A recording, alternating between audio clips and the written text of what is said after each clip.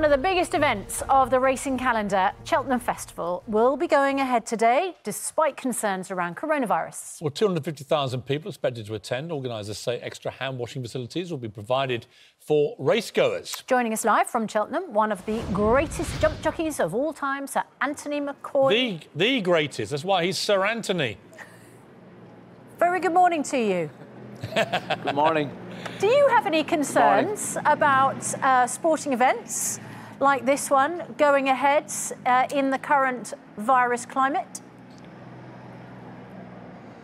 Yeah, I suppose after the government meeting yesterday, there was obviously enough people with enough experience there to suggest that it was okay for the time being. And, you know, at the moment, what do you do with other, you know, the likes of the London Underground, with Heathrow, whatever, you know, at least in Cheltenham here, we're out in the fresh air, you know what I mean? So, you know, so I'm happy that everyone else is happy that we can go ahead for now. One of the things about Cheltenham is you've got a lot of people, you've got a lot of cash, and apparently cash is a very easy way to transmit coronavirus. You've got a lot of people muscling around. I don't have any cash, Piers.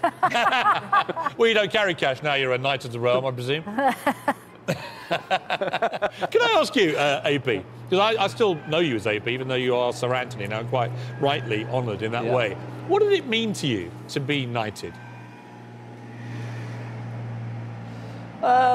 You know, obviously being from the north of Ireland, and I grew up as a Catholic in Northern Ireland, Piers, so, you know, I feel very proud that times have moved on, and it's a great honour. You know, I'm very lucky to be involved in a great sport that obviously Her Majesty's very fond of, so for me, I'm very proud of it. And when you chat to the Queen, I mean, you must have been one of the people, did she actually do your investiture or not? She didn't actually. The Princess Royal did it too. I'm quite lucky to know reasonably well, so that was nice. But I have been lucky enough to have spent some time with the Queen. I've watched some racing with her at Royal Ascot. She's a very knowledgeable lady, as you would expect. She, I think 2 years ago, she had a runner the day before, and she asked me what I thought the jockey, how I thought the jockey rode her horse. I don't think she was overly impressed, to be honest, but I won't mention any names, but I think she was asking me for that reason, to be honest. Is she quite I mean, obviously she's very informed about horses and loves her horses. Did she strike you as very informed about horses? Yes. Oh, very much so. She's very knowledgeable. She knows her breeding. She knows, you know, whatever races they make, you know, her horses should be running in. And she's very interested in, obviously very interested in the sport. I think it's, you know, from talking to her, it's definitely one of her main passions, if not her main passion. And I say the sport is very lucky to have her interested and have her involved in the sport the way she is. Yeah, one of the big debates at the moment is about live sport generally, and whether it should be played, say football, we're both big Arsenal fans, whether the matches should be played behind closed doors. In Italy, they've gone even further. They've abandoned all the live sport now for a month. If we get to a position soon in this country where they want to play matches behind closed doors, do you think that would work? I mean, as a football fan, I just find the whole idea of stadiums with no fans, it's sort of half the game gone. Yeah, I mean, like yourself, I mean, I like supporting my team. There are sometimes at the Emirates when I feel like there is no fans there. Sometimes when we're watching, it could be a lot more lively than it is. Yeah. You know, we don't want to be living in the past, but we were kind of blessed a little bit having a team like the Invincibles that we had, and trying to ever get back to that level again is going to be very hard for them. But you're going to make me cry. It would be hard.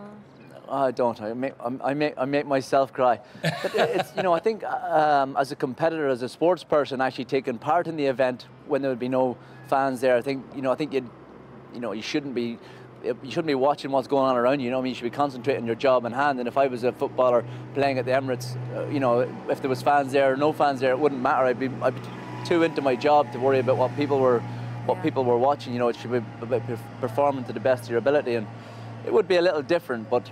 You know, I think it would be better that it went ahead than not go ahead. Cheltenham has been cancelled once in the past, Anthony, due to the foot and mouth outbreak back in 2001. Yeah. What is the impact? It's such a special event. What's the impact of it being cancelled?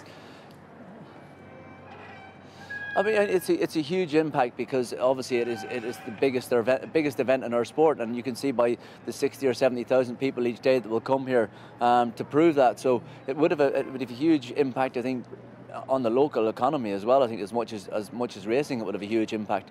And I suppose with the position that we're in at the moment with the coronavirus, you know, people, you know, have the option whether to come or not, and you know, I should think the crowds here for the next 4 days will, you know, let people know what they think, whether they should or they shouldn't come. You know, you have the option if you do or you don't want to come, but I'd imagine it'll still be pretty hard to walk around here in a few hours' time.